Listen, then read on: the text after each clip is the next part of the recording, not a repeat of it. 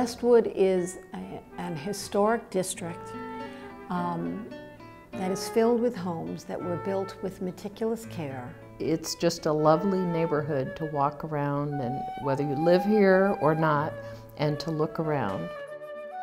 The story goes back that when the Balls ended up starting Ball State University, which was really taking over an old sort of normal college had gone under, they very shrewdly ended up buying land in this area and put in sort of a top-line luxury neighborhood for the rich executives in town. And that's how Westwood got started. The person who laid out this community was a landscape architect. So there was really a lot of attention paid to the landscaping. Arthur Ball and Charlie Bender. Charlie Bender was a developer, and they decided to plan an area which would be close to the, at that time, Ball State, which was just barely getting started.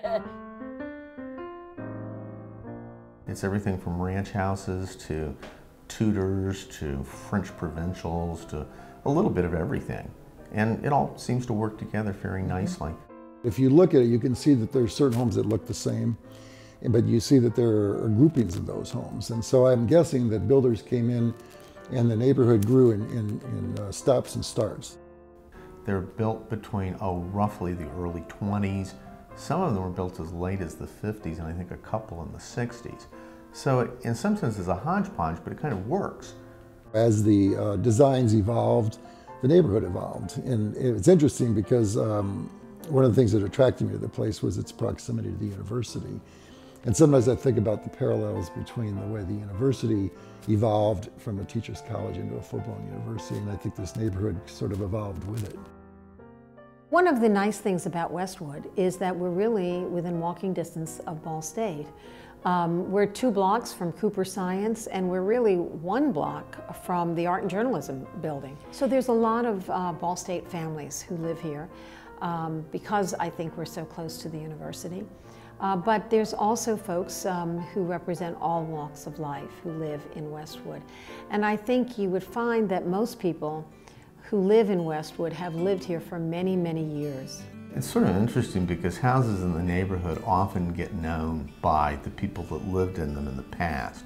And I guess we've been in Muncie a long time when people say to the people that live in 1020, oh, you live in the old Bohannon house.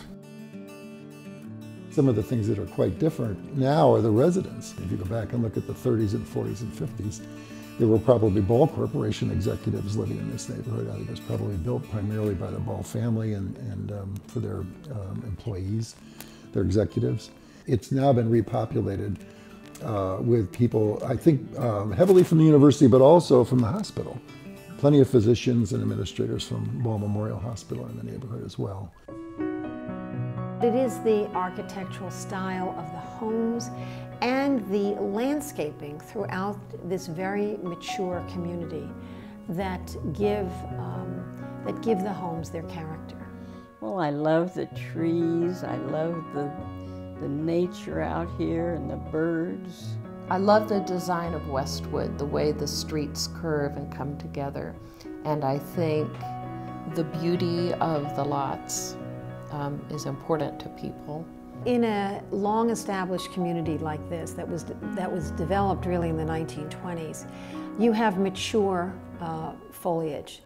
I think there's a real interest on the part of just about everybody that lives here to maintain some of the green and the natural beauty of the neighborhood. That certainly was very appealing to me as well.